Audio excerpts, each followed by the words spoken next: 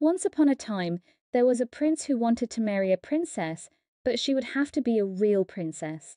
He traveled all over the world to find one, but nowhere could he get what he wanted. There were princesses enough, but it was difficult to find out whether they were real ones. There was always something about them that was not as it should be. So he came home again and was sad, for he would have liked very much to have a real princess. One evening a terrible storm came on. There was thunder and lightning, and the rain poured down in torrents. Suddenly a knocking was heard at the city gate, and the old king went to open it. It was a princess standing out there in front of the gate. But, good gracious, what a sight the rain and the wind had made her look! The water ran down from her hair and clothes.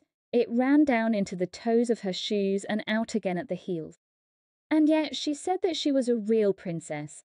Well, we'll soon find that out, thought the old queen. But she said nothing, went into the bedroom, took all the bedding off the bedstead, and laid a pea on the bottom. Then she took 20 mattresses and laid them on the pea, and then 20 eider-down beds on top of the mattresses. On this, the princess had to lie all night. In the morning she was asked how she had slept. "Oh, very badly," said she. "I have scarcely closed my eyes all night. Heaven only knows what was in the bed, but I was lying on something hard, so that I am black and blue all over my body. It's horrible."